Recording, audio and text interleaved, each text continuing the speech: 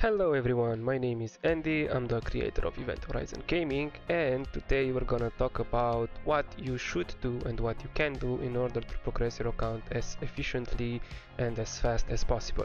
So, if you are really early into the game, populating the account and completing the storyline and campaign should be the top priority because it will allow you to reach higher stages into the resource farming and additional content. But for what makes an account progress for mid to late game accounts or even earlier on? Well, all in all, we all know that getting heroes is going to progress the account, is going to, depending on the hero, allow you to reach higher content, is going to help you progress through campaign, is going to help you progress and go into higher levels of guild boss, of gear raid, and so on and so forth. Afterwards, it would be gear and artifacts. Then it would be resources, and those are split into three categories. Those would be stamina and gold. The other would be summoning crystals, including ancient, rare, and divine. And the third one should be gems. Why do I put these three in different categories? Well, because stamina and gold are used specifically to help you capture and get gear and farm gear from gear rates and artifacts as well. It's used to farm gold and EXP, and this is mainly the best resource that you can have, because everything that you can do in this game you can farm, but you cannot farm without stamina, so that's one of the most important resources. And gold and EXP, well, because each of these is going to help you progress and upgrade your heroes. Gold, you can use gold to upgrade your heroes gear, and you can use EXP to upgrade your heroes overall and quick upgrade some fodder heroes in order to have some heroes to spare to upgrade up to 6 stars your legendaries. Then the summoning crystals, well, in order to get those heroes and use the resources to upgrade your heroes, you must get heroes, right? So summoning crystals are one of the most important resources into the game that's going to progress your account. And then gems. Why do I put gems in a single different third category? Well, because gems are the most versatile resource in this game. Why? Because you can use gems like in the shop, in the black market shop, to actually buy discounted huge stamina potions or rare summoning crystals. You can use gems to buy huge stamina potions directly from the shop. That's going to provide additional stamina for you to farm stuff. But you can also use gems to summon heroes. So this is why it's important to save as many gems as you can and use them wisely in order to see what you want to do with your account. So basically that's the gist of it. Besides that, another huge area of the game that's going to help improve your account are the rewards, and this game is quite nice in how many rewards they give us. So it's important to make use and be as efficient as possible and capture every single reward that we can get. That means doing oracle trials, watching out for different events, doing Tide and Hyperion every single day, but most importantly, finishing daily quests, weekly quests, and monthly quests as well. Besides that, there are also arena rewards, there's also Void Rift, it's also going to be guild boss and guild war rewards. But all in all, I want to present in this video how, with everything in mind, with all of this in mind, with everything in mind, what you should do every single day and every beginning of the week in order to maximize the amount of rewards and have everything possible so your account progresses as quickly as possible. So without any more delay, I entered the game. I received the rewards because I finished first in the Rival of Heroes. If you have any other oracle trials that you participated in, you can claim those as well, so I claim my rewards there. I go back and I start with the very small things. So as I said, quests and these here are very important, but it's too much of a hassle to go and scroll through all these and choose and do everything at a time. So I'm just going to show you a nice and efficient chain of activities that you can do in such a way that you don't even have to look at the quest tab and just collect everything and claim all at the end. So do as I do and you will have a nice, fast and efficient way of doing stuff daily in Watcher of Realms. So first of all, you enter the game, you claim whatever it's shown to you on the screen, as long as it's free, right? And then go to the Friends tab, quick claim and give points here, because this is going to progress you towards the quest line. As you can see, I quick claimed and captured everything. Then you'll want to click on the shop, go to regular bundle, get the free stuff from the regular bundle as well. There's also going to be another daily offer that's going to provide you with some minimal amount of gold and EXP. Then you want to go to the Pantheon, just click on it, you don't want to do anything else for now. Then you'll want to go to the black market shop, the Dwarven Association, buy every single thing that you can from the hero section, as long as you don't pay it with diamonds. Buy every single insignia, right? If you see a mythic artifact that you are interested in, from a set that you're interested in, you can buy it, check it if it's something that you would like. It's not, so I just sell it. This is important because basically it's free gear that can be quite good for your account. Then another insignia with gold. You can buy if you want, and if you feel like you want to spend gems for Oro-fight chances, but usually I don't spend anything with gems in the Dwarven shop if it's not huge stamina potions or discounted rare summoning crystals. So for the sake of how I do it, I'm just gonna not do it, but you're free to do it if you have a lot of gems. I would still save them though. Then, very important, go to the free refresh button, refresh it, buy the fodder again, because this is going to help you progress into the Arrival of Heroes, not Arrival of Heroes, the Upgrading Heroes event, where the more heroes that you upgrade, the more rewards you're going to get. And that's pretty much it. I bought the huge stamina potion as well with diamonds.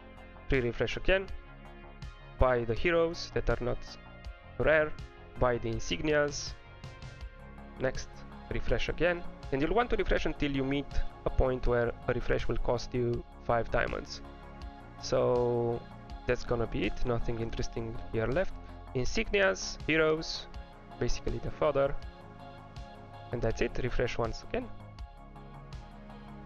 Insignias, heroes, there's the rare summoning discounted, buy that with gold. Refresh again.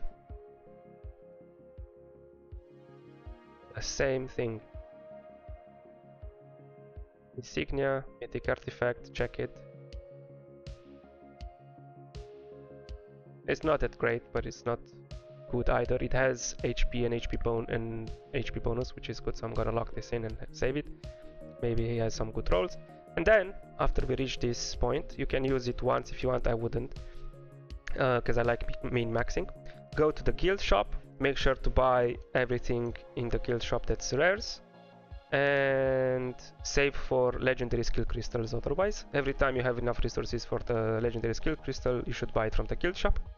Then go into the arena shop, claim the rewards here, right? You get an animation, buy the weekly rare summoning crystals, buy the daily, this is very important, the rare summoning crystals are weekly, but the huge stamina potion is daily, so don't forget to buy the huge stamina potion daily, right? And if you get into the point where you can buy, you finished the monthly rewards timeout, you can also buy the legendary skill crystals, the ancient, the legendary, and the ancient again.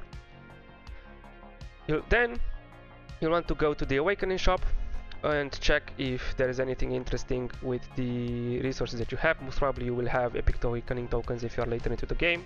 So right now I can buy with this resource the legendary skill crystal, so I'm gonna buy it because these are very scarce. And that's pretty much it. This is what you should do daily after checking your friends tab and stuff. So we've gotten the Dwarven Association dealt with for today. Then you'll want to go to Tide, right? You would think that I should go to Tide next. No, you would actually want to go first to the faction trial and complete your factions, right? because first of all, maybe you can upgrade your Hyperion through farming the faction first, and that's going to affect the amount of BP that you have in the Tide, right? Because those count as deployed heroes. So I highly doubt that this is going to be the case for me. But for example, if I would be to finish the faction trials first, then I would probably be able to upgrade my Hyperion, and then after I upgrade my Hyperion, I get the rewards from there and then go to Tide. So just do this first, go to the faction trials. I'm not going to do it for the sake of the video because it's going to be way too long, but go to the faction trials, you finish them up, then go towards the Tide, see if you can complete the stage. If you can complete it, mandatory, finish it first before claiming the rewards. But other than that, if it's like here, you're still in the red, since Tide is just a BP check, just claim loot and be sure to claim the loot every single day. Then go to the talents, upgrade. I have a video in which I explain Tide in more in depth, so if you want to see how you want to prioritize your upgrades, make sure to check that out. I'm gonna put it in the description below. Then after you finished Tide, you want to go to the arena and just play one arena. You don't have to win it, just play it once. I'm gonna do an auto fight here just for the sake of the video, so probably I'm gonna skip it towards the end so you don't have to watch through all this, so I'm gonna skip. Okay, so we won this arena, right?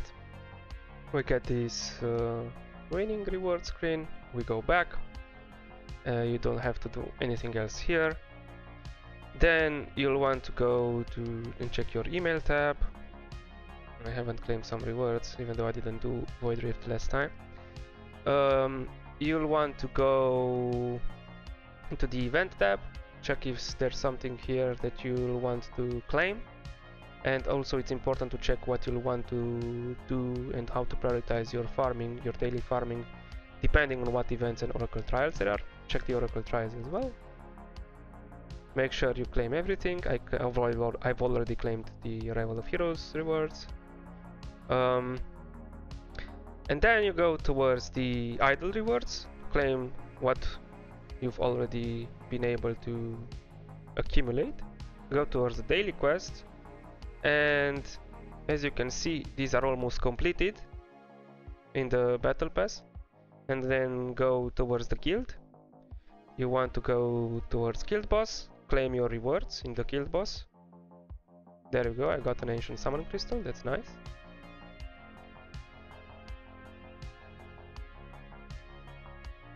There we go.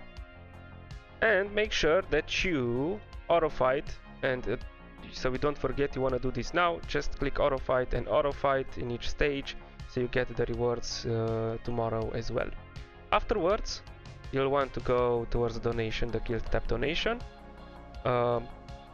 Donate everything here, as long as it's not rare summoning crystals or epic summoning crystals or legendary summoning crystals. Those are very scarce. And also do not, I reiterate, do not do the quest that implies you to donate insignias, Hyperion insignias. Those are very bad. Also, I no longer have rare summoning crystals. If you do, you can use those. I mean, I don't need them. And then go to guild quests, claim everything. After you've attacked the boss 2 times, you're going to be able to clear that as well. And depending on what's in the Oracle trial, you'll want, for example, it's Vault in the Sands now. I've created yesterday a video in which I explain you how you can clear stage 21 from Vault from Gear 2. So you can watch that if you want. I'll put it in the link in the description. And by this point, you'll just want to start farming whatever is in the Oracle trial in the event tab, and your quests are basically going to be completed. As you can see, I already have 6 out of 10 quests completed. Then do not do this one summon quest ever. You don't need to, and just save summons. For example, I wouldn't do it, especially now, because there's no event here, there's no multiplayer, there's nothing. So you just go here, after you've claimed the rewards from the guild, you'll be able to do that as well. This is the weekly, right? So I've also completed some weekly stuff. And in the daily, after you do some oracle farming, definitely 100 stamina is not going to be hard to spend. And after you've bought everything from the black market, you can just go into the hero tab and quick start up some heroes as well. So we just go here, quick start up, and this is enough. I would keep purple or epic and legendary, not legendary, but I would not start up heroes from 3 to 4 and from 4 to 5 stars yet, unless there is an event that would give you some rewards for that. So this is why it's important for you to also buy the fodder from the black market shop, because if you do that daily, it provides quite a decent amount of fodder that you can actually start up and build up towards a lot of good heroes that you can level up. So this is basically it. If you do this every day, even if you don't necessarily play the game too much, let's say you are very busy with work, or you're on holiday and you don't want to spend time on your phone, this can take up to 5 minutes maximum. So you do this for 5 minutes and you're set, you're good to go. I don't know, you are on a break, you are going to the bathroom, you can do whatever. Do this every single day and your account is not going to freeze in time just because you're not having enough time to play it. So make sure that you do what I told you to. Make sure that you leave a like, you subscribe, leave a comment as well if you have any questions or inquiries. I will respond to every single comment that I see. All in all, I hope this was helpful. This has been Andy, Event Horizon Gaming. Bye bye.